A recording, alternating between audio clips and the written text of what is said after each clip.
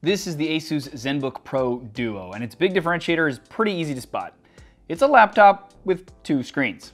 You'd think that maybe means that they aren't that great of screens then, but you'd be wrong. The primary screen is a 15.6-inch 4K UHD resolution 16:9 aspect ratio OLED display, and because it's OLED, it has an insane contrast ratio of 1,000 to 1. Because of this, the screen is also HDR certified, so you can watch any HDR content on it from, say, YouTube or Netflix, and I have to admit, it looks great. There are a few other laptop manufacturers working on OLED models of their computers, but this is the first one I've gotten to see and actually use on a working review unit, and I have to admit, I'm kind of excited about them a lot more. They also managed to get pretty slim 5mm bezels on the sides of that screen and have an IR-enabled webcam above it that also supports Windows Hello. Below the screen, we have the other screen. Asus is calling this the ScreenPad Plus, and it's the same width as the primary screen and has a 4K horizontal resolution to match of 3840 and 1100 pixels for its height, giving us just shy of a 3.5 to 1 aspect ratio. Besides the super ultra wide aspect ratio, the bottom screen also has a matte coating on it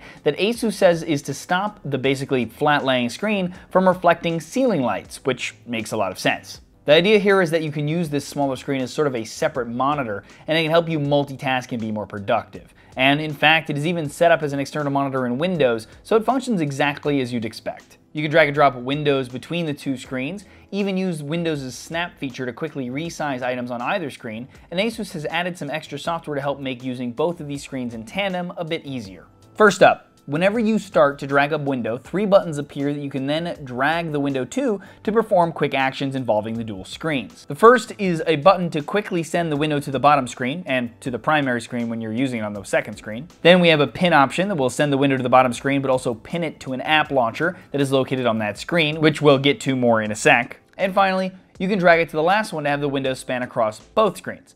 Personally, this seems to be like a show-off feature to me, as I'm not really sure how useful it is, but maybe that's just me. Next, we have a button on the side of that bottom screen that lets you open the launcher that I mentioned. There are a few things in here by default, but you can add to it using that pin option and also tap the pencil icon at the top to be able to remove items. Also in the launcher, you can tap the task group button and get access to 4 presets.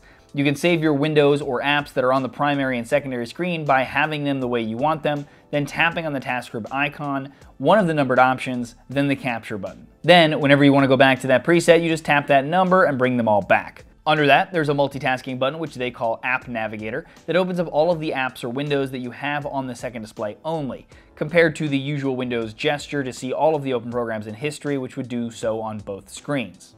We also have a handwriting input down here that you can tap to turn all or part of the second screen into a handwriting recognition tool that you can then use with the included Asus pen that the device comes with. It's easy to use, but not sure it's any faster than me typing. But if you're one of those people that appreciate the action of writing, it's smooth enough and it's enjoyable.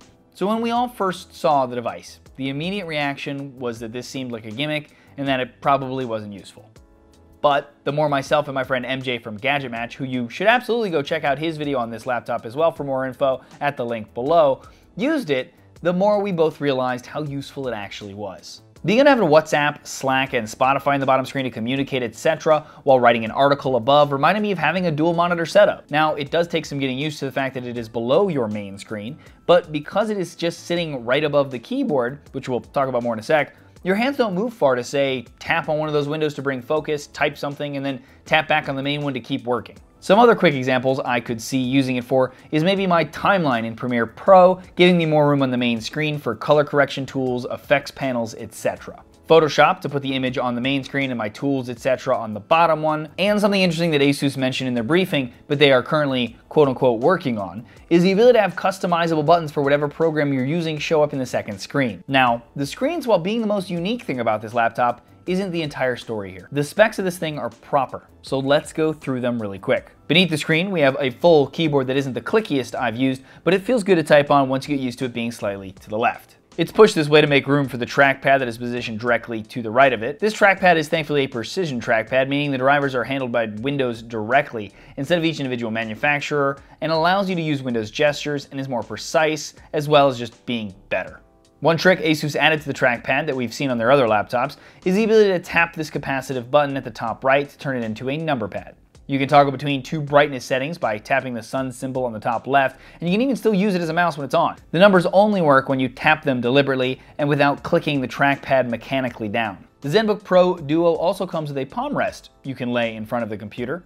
This is probably due to the fact that the keyboard is pushed down to the edge of the base thanks to that second screen, and they wanted to give you an option to still rest your wrists on. Personally, it's one more thing to carry around to me, so I probably would never use it, but again, maybe that's just me. Speaking of the base of the laptop, let's check out the ports. On the left, we have our DC power input for charging the 70 watt-hour battery in the model that I have, an HDMI port, and a USB 3.1 Gen 2 Type A port. On the right, we have another USB 3.1 Gen 2 Type A port, a 3.5mm audio jack, and a USB-C Thunderbolt 3 port. For audio, we have a speaker system tuned by Harman & Kardon that sounds like this.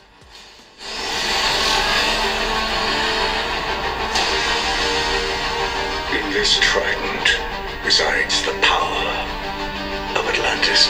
And we have a set of array microphones that work well for Cortana or my preference, Amazon Alexa. There is even a blue LED on the front of the device that activates when you use Alexa to mimic the Amazon Echo devices. Oh, and I know you're concerned about that palm rest blocking that lovely blue LED. Well, don't fret, because it actually has a plastic cutout to bring the light up to the top of the rest. For connectivity, we have Bluetooth 5.0 and the newer standard for Wi-Fi that we're starting to see pop up everywhere lately, Wi-Fi 6 or 802.11ax. Powering this laptop, we have up to a Core i9-9980HK processor, up to 32 gigs of DDR4 RAM, and an NVIDIA GTX 2060 GPU with 6 gigs of GDR6 memory. And since Asus is aiming this at creative professionals, those are all very welcomed indeed. For storage, we have the option of up to a 1TB PCIe SSD. By the way, I was told this isn't a final unit, so I didn't run my usual battery test, Premiere render test, and gaming benchmarks, in case anyone was wondering where those were. For software, it's running Windows 10. It comes with the usual Windows bloatware like Minecraft, etc. But then you can easily uninstall any of that by just right-clicking in the Start menu. Besides that, the test unit I had a few Corel apps installed to showcase the creative aspects of the laptop, I'm sure. And we had Asus's My Asus app that gives you access to updates, system diagnostics, battery health, etc. Asus said that this laptop will be available starting in Q3 of this year, but they didn't give a price.